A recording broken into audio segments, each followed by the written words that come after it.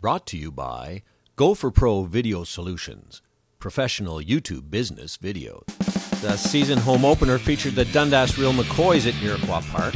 Brett McConaughey opens the scoring for Whitby early in the first, but the next goal wouldn't come till the second as Nat Brooks nets his first of the season to put Whitby up 2-0.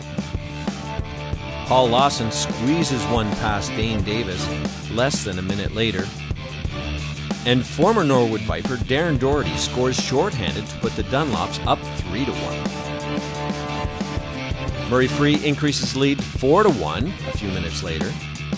And we move to the third as Dundas' Brad Kenny gets his first of the night on a power play to bring the Real McCoys to within 2.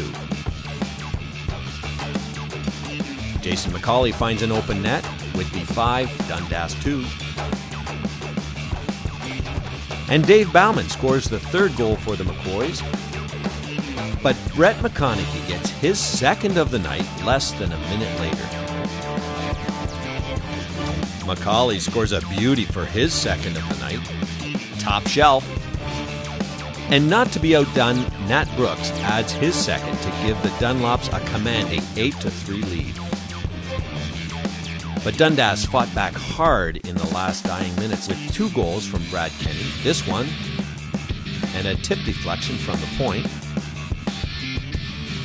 And finally, one from Frank Granitz to make it 8-6 with just over a minute to go. But the Dunnies held their ground and take the home opener against last year's champs.